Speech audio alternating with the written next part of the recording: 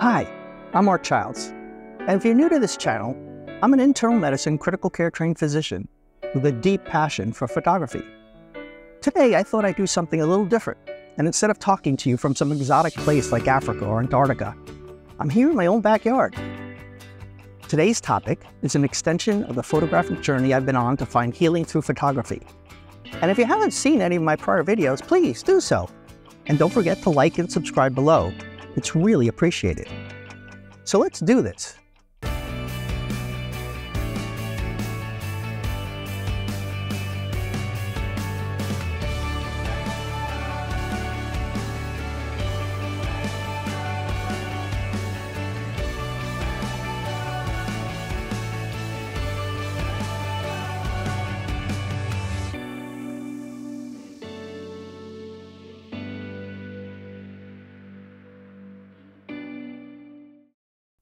Photography has always been more than just a hobby for me. It's a way to connect with the world, a source of comfort, and a powerful tool for healing.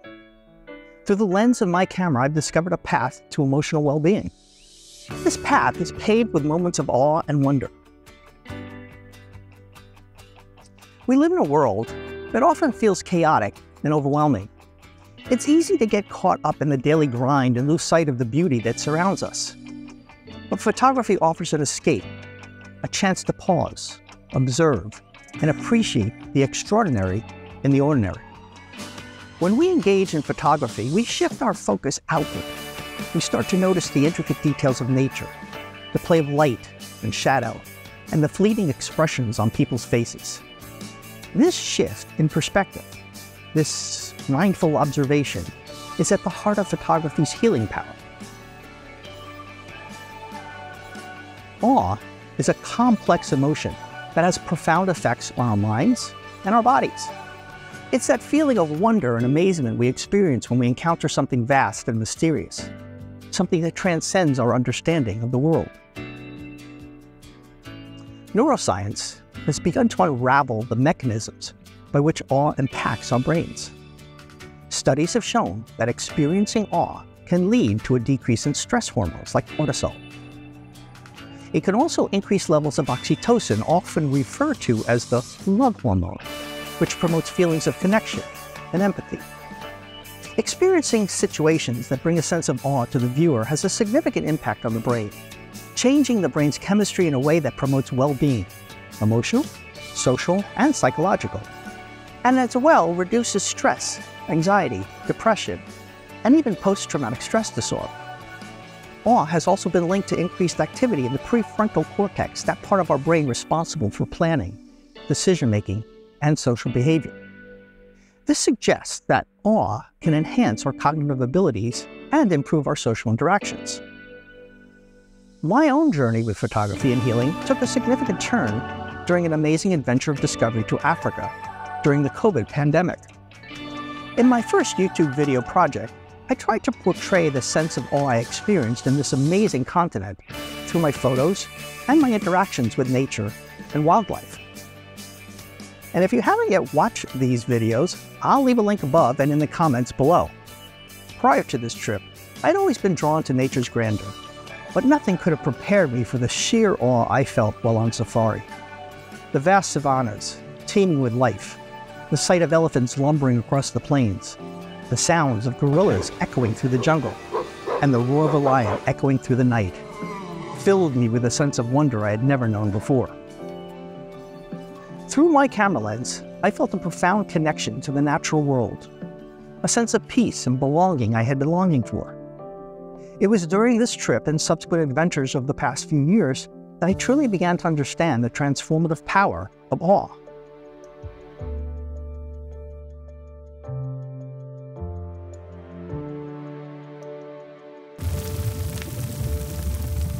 But one doesn't have to travel to far-off distant lands to feel awe or to experience wonder.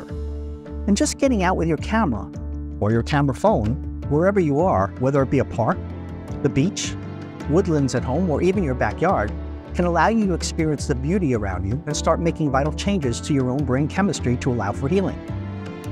Awe is everywhere, waiting to be discovered in the everyday moments of our lives. It could be in the intricate pattern of frost flowers on a newly frozen lake, or the fresh fallen snow on your home doorstep, or the breathtaking colors of a sunset, or even a magnificent cityscape. The key to unlocking awe in our surroundings is to cultivate a sense of curiosity and wonder. It's about approaching the world with fresh eyes, like a child seeing things for the first time. Take the time to notice the small details that often go unnoticed.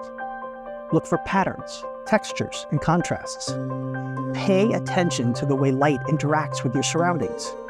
And you might be surprised by the beauty you'll discover in the most unexpected places.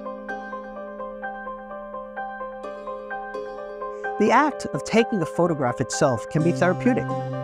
When we frame a shot through our viewfinder, we are actively engaging with our environment, focusing our attention on a particular subject or scene. This mindful focus can have a calming effect on our minds, quieting the constant chatter of our thoughts. Moreover, pressing the shutter button releases a cascade of neurotransmitters in our brains, including dopamine and serotonin. Dopamine is associated with pleasure and reward, while serotonin contributes to feelings of happiness and well-being. So every time you take a photograph, you are essentially giving yourself a mini dose of feel-good chemicals. Over time, this can have a cumulative effect on our mental health, promoting a greater sense of well-being and resilience. Dr. Keltner, in his book, Awe, The Neuroscience of Everyday Wonder and How It Can Transform Your Life, defines awe as the feeling of being in the presence of something vast that transcends your current understanding of the world. The situations where one can experience such awe is endless, from the witnessing of the aurora borealis, or standing on the precipice of an active volcano,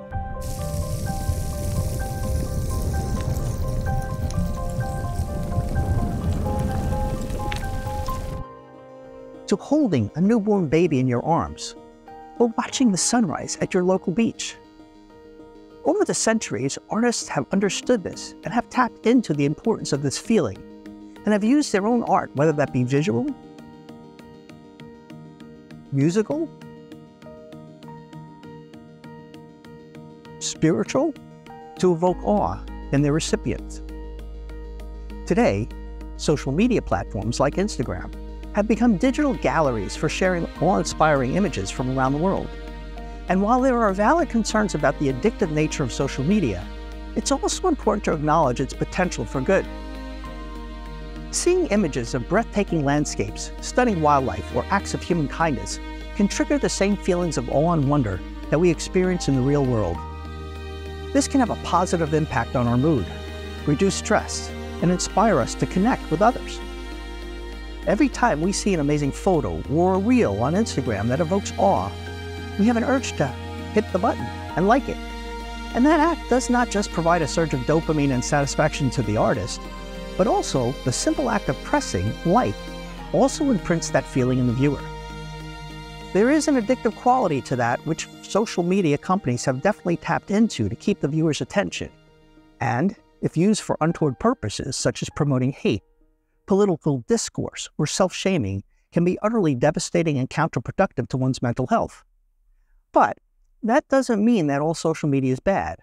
And if one does not have the ability to experience the glow of a mountain range at sunrise, or a whale breaching in the Antarctic wilderness, or the fiery lava flows of an active volcano, well, seeing such amazing things unfold in your own living room can still have a positive effect. Awe has always been the driving force in art. From the breathtaking landscapes of the Romantic painters to the awe-inspiring cultures of Michelangelo, artists throughout history have sought to capture and evoke a sense of wonder in their work. But you don't need to be a professional photographer or artist to reap the mental health benefits of photography or get a good shot. All you need is a camera, a curious mind, and a willingness to explore the world around you. Start by making time for photography in your daily routine. Even a few minutes a day can make a difference. But the difference between amateur and professional artists is that professionals understand the artistry of the shot and what will transmit that feeling of awe to the viewer.